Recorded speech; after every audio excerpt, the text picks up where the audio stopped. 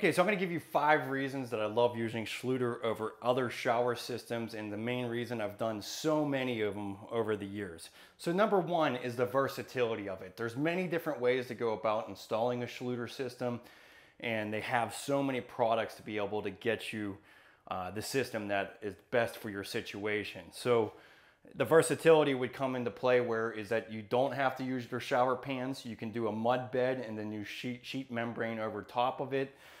You don't have to use Curdy board. Curdy board makes it faster, but you can just use drywall and then use a sheet membrane to go over top of it. That'll reduce the cost of the installation as well.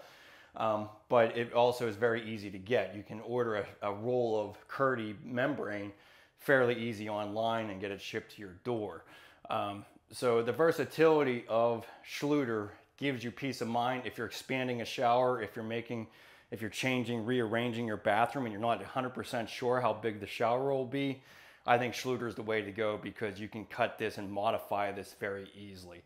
Number 2 is their drain. I think their drain is superior to many other systems out there. Main reason is well, a lot of other systems have topical waterproofing. That is the way to go. But the drain system itself comes in 3 parts. So you have this big bonding flange that everything bonds to, and then you have a drain assembly that can easily float with inside of that, so you can easily raise it and lower it to the tile level that you're installing. So this makes it easy, especially when you're doing a tile layout and you're a 1/4 inch off. You can move that drain and be able to make it look nice with things. You can't do that with a standard OD drain or a standard drain that has a rubber liner with it. Once those things are set, there's no moving them. So I really love the Schluter drains. I think that's the number 2 reason I use it. Number 3 is if you don't know where your drain location is. If you didn't do your homework and find out where the joists lie, or say if you're going to turn a closet into a shower, you might not even have any idea what kind of structure you're going to be looking at. I always default to Schluter because I know I can cut the pan down to fit the size.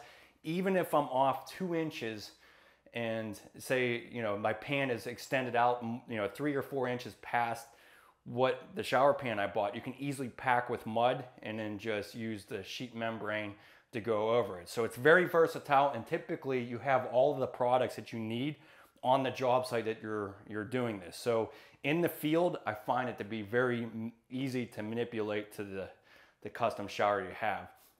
And then number 4 is just availability. You could pretty much go to any box store out there now and they're going to have Schluter products. So that really does make a factor, especially if you're on a time crunch.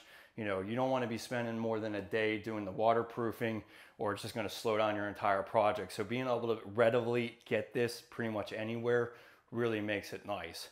And then number 5 would be price. And I really think compared to a lot of other systems, the price of this is very reasonable. A shower pan is typically under 150 bucks. That's probably cheaper than what you can do a mud bed for. So I really advise just getting one of their foam pans. And again, you don't have to use Curdy board. You could just do the sheet membrane. So a lot of times a 3x4 or a 3x5 shower, you can be well under $1,000 completely finished. So price does make a big difference.